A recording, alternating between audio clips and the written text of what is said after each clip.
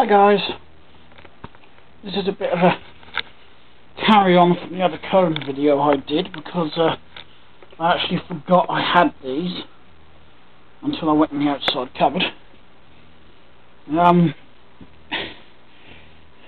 Is there a brand on them? Yep, these are Swintex cones and they're sort of a weird shape. But what you can do with these is make up your own stickers if you wanted and glue them on. That can say anything you want. I've got a nice little carry handle on the top here, a weighted foot or base. I don't know why I often call them feet, but or a foot, but they're not. They're base. It's a base. It's a cone base.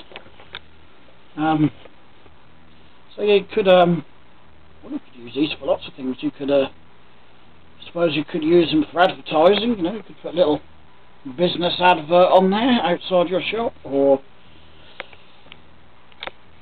I don't know, if you're a window cleaner or something, you could have a trip hazard warning sign stuck on them. I don't know exactly what Swintex call them, but no, it's just got Swintex Limited and their phone number on here. It's down there. So, not much else I can say about those, but I've had these kicking around for ages in my upstairs cupboard. I have seen some with no weighting, like that symbol there, no weighting symbol stuck on them. I have seen some outside my local police station, but I'm not crazy enough to go nick one right outside the police station. Yeah, I'm daft, not stupid. Mind you, I doubt the pillocks up there would even bloody notice. But I'm still not going to go nick one.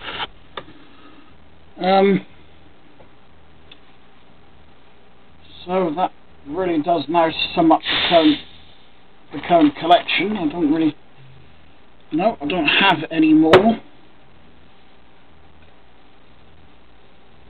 apart from some new no weighting cones up on the shelf in the shed.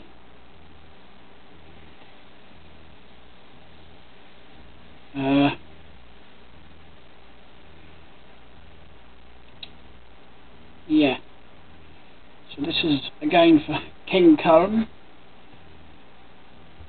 I hope you like this very short video just to show off these two. I must have had these ones for a good couple of years now. Never found any use for them really. I suppose I could use them as a doorstop up here, because Victory, in their infinite wisdom, have put springs. They're metal sort of door closers up on that you get on top of doors, on all the flat doors. And the problem is with that, if you're trying to get furniture in and out, you've got to try and wedge the friggin' door open, which can be a right pain in the jacksy.